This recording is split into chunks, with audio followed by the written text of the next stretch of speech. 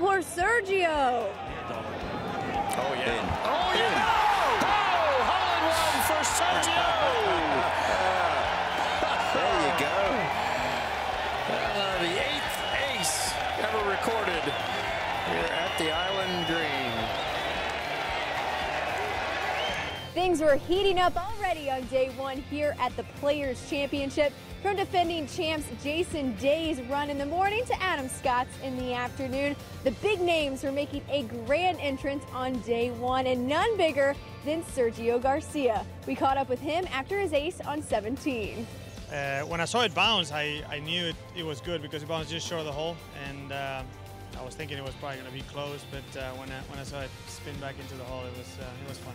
Well, you gave us plenty of excitement here this afternoon in the first round, and good luck the rest of the way. Thank you. Thank you. There are close calls, and then there are close calls. Sergio's went in the hole, and Robert Garrigus almost went in the drink.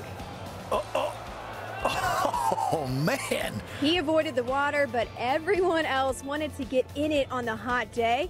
Fans and duck families alike. That's a lot of ducks, but Phil Mickelson was aiming for a double eagle. Looks like he's trying to work this from right to left. Absolutely love to watch out here. Wow. Just skirting by the hole for the big bird, the albatross. Brilliant shot from Mickelson. The winds picked up here in the afternoon at TPC Sawgrass, but it didn't faze our leaders. Mackenzie Hughes came in with a quiet bogey-free round of 5 under par. Meanwhile, co-leader William McGirt had 2 eagles and came in with a 67. Meanwhile, former champions Rickie Fowler, Jason Day, and Adam Scott got things going early on in their rounds.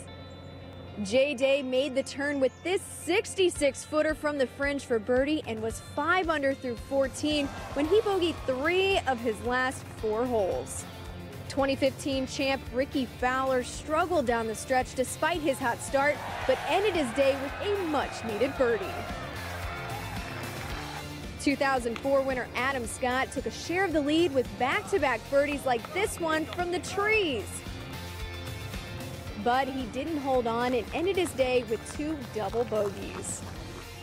Plenty of fabulous golf ahead, and you can catch it all on PGA Tour Live starting at 7:30 a.m. Eastern Time on Friday. I'll see you there and afterward on Friday night in The Takeaway.